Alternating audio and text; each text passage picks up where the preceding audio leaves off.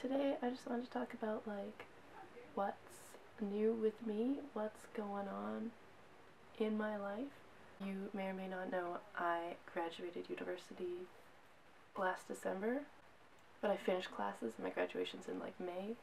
So I'm just kind of like in this weird limbo zone where I am done school, I'm free to go do whatever I want, but it's like, I haven't graduated yet. Yeah, so I was like, oh, I'm gonna be done school. Then my life will just change and I'll move on to the next stage in my life and my career and stuff. It's been 3 months, and turns out that doesn't just happen. You need to do that. Like in December, my parents were like, oh, we're gonna go visit Sonia in March. Do you want to come with us? And I was like, I don't know where I'll be working in March. Like, what's the point of booking it off at my current job, because I won't even be there anymore, and I can't get a new job and be like, I need a week off in 2 days. But no, that didn't happen. I'm just still at my job because I didn't actually apply for any jobs. I'll admit for the first like 2 months I was kind of not doing anything about it. I was just like, oh, I'm just relaxing now. I'm just doing whatever I want. So I was just like not thinking about it at all.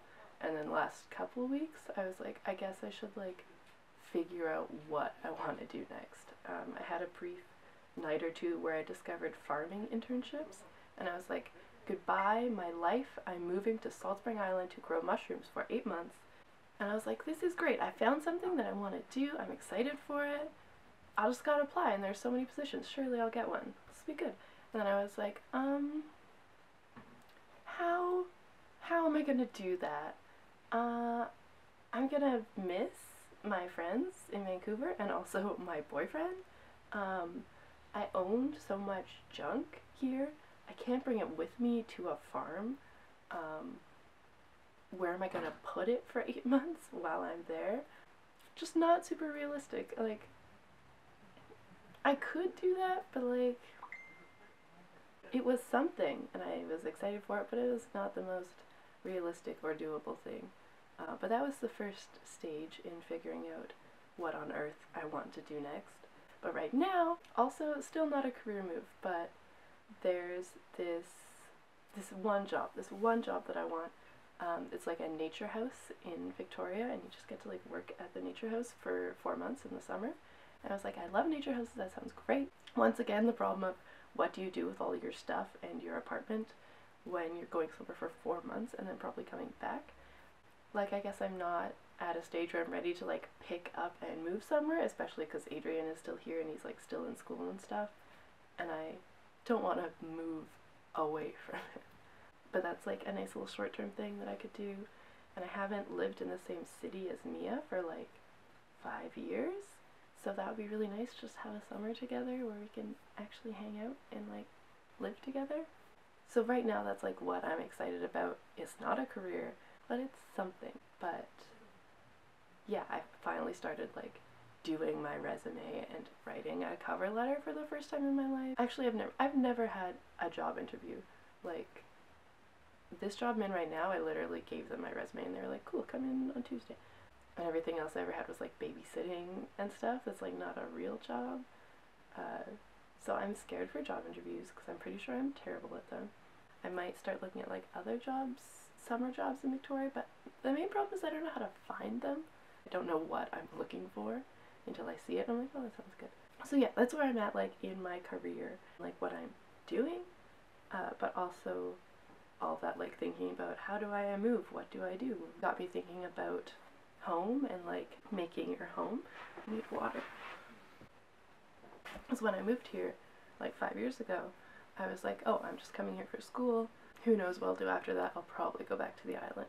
But this is a point where it's like, I'm not here for school anymore, I live here, this is where my home is, and it's very hard to think about leaving this home I've been making over the last 5 years. I guess the main thing is meeting Adrian. Like, I made him a very important part of my home, so I can't just like go anywhere because I need to be with him. I know I'd like to live in Victoria like one day. That's just an idea in my head. I would like to settle down near Victoria maybe, but I'm not ready to settle down yet, so it's like, oh, what am I doing? My throat feels so bad. Oh yeah, and then like this physical home, like I always complain about this basement and stuff, but I've lived here for 4 years and it's like sad, scary to think about living somewhere else, having to find somewhere else to live. Just like, yeah, saying goodbye to this home, but also like this this neighborhood that I've been like integrating myself into for 4 years, and I feel like I'm constantly like, I had my job and I get to know everyone who shops there, I get to know everyone who's walking down the street, I say hi. I really like living in this neighborhood, so it feels like, what if I left here? And then I realized it's so nice here and I've made myself so comfortable here. It's so hard to like decide to leave. Another thing is my friends, obviously. I have like such a routine and a home with like Natanya I live with, and Angie who lives so close by and can just like come over every evening, and even Bailey, she lives farther away, but like when she works nearby she'll stay at our house for the night and stuff. Like, it's such a routine and like a place and person specific life that is just so scary to leave. Oh, we watched Brooklyn the other night, and Angie was like screaming at us to pay attention because we were having too much fun interacting with the movie, not just watching it. But it's all about like moving somewhere and then going back home, and you're like, where is home? What is my home? And she was like, that's us, that's all of us. We have our home that we're from, and now we're all here. And this is our new home. And I was like, I could mention that in a video about home and moving and your life. I honestly don't know what's wrong with my phone. Anyway, I don't have any conclusions or any like advice or anything. That's just what's going on with me. I am so happy with where I am now, but also I don't want to be where I am now. A weird but not terrible situation that I'm in. Anyway, yeah, I guess I was thinking of my life just in like career terms, thinking like, oh, I'm stuck at this bad job and I'm so lazy I'm not leaving it. But the part of the reason I'm not leaving it is because of all the other nice things in my life.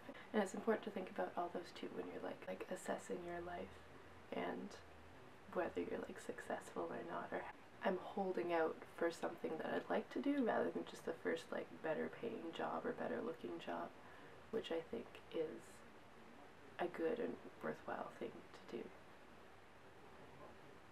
Yeah. I don't know if anyone follows me is at all in this stage of their life, but that's what's happening with me. And I'm so glad I have such good friends and stuff that I know even if I moved away, like, we're very good about going to visit each other and stuff, so they definitely wouldn't be like gone out of my life. It's just very different to go from seeing someone 4 nights a week to like 1 weekend a month or something. But it's gotta happen eventually. And someone's gotta be the first one to like move away, so I'm gonna stop because I keep coughing so bad. I can't talk for the rest of the day probably. But thank you for listening to me and being there and stuff.